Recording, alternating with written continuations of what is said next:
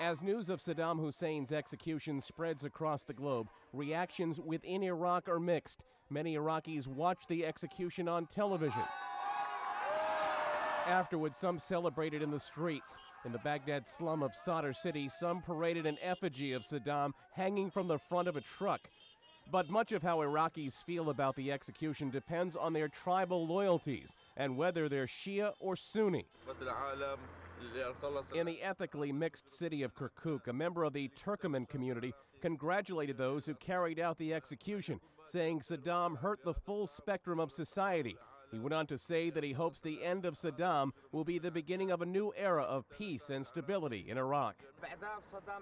This Kurdish man says the Saddam execution is just like a feast for all Iraqi people. We pray to Almighty God that terrorism be ended, and we hope that stability and security will prevail.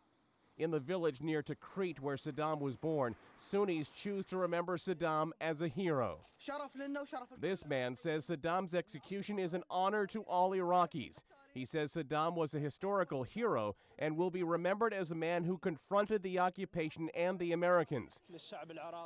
In Karbala, this Shiite man says, "We congratulate our oppressed people with the execution of the tyrant Saddam Hussein. He got what he deserved." There had been concerns Saddam's execution would prompt new violence. At least 68 Iraqis died in bombings Saturday, but there was no word yet whether the attacks were related to the execution of Saddam. Ed Donahue, The Associated Press.